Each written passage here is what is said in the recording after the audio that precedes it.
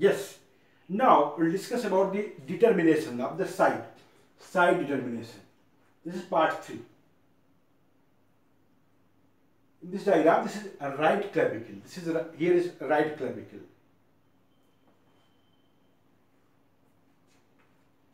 Three things are important for the side determination.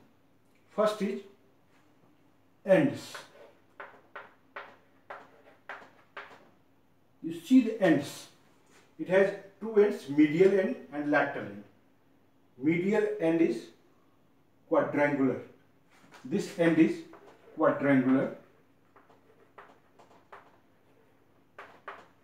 And lateral end is flat. Another thing,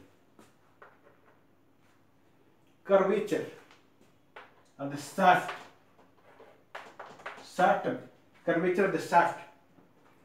Here, lateral part anteriorly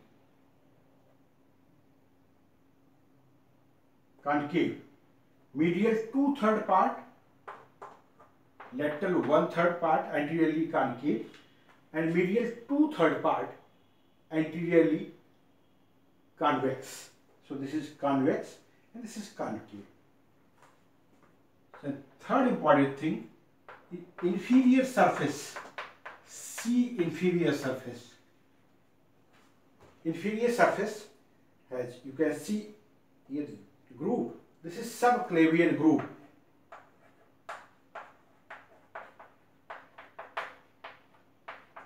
So in inferior surface you can see subclavian groove, and these two things which is present in the lateral part of the inferior surface. These are conoid tubercle and trapezoid ridge. This is conoid tubercle and trapezoid ridge.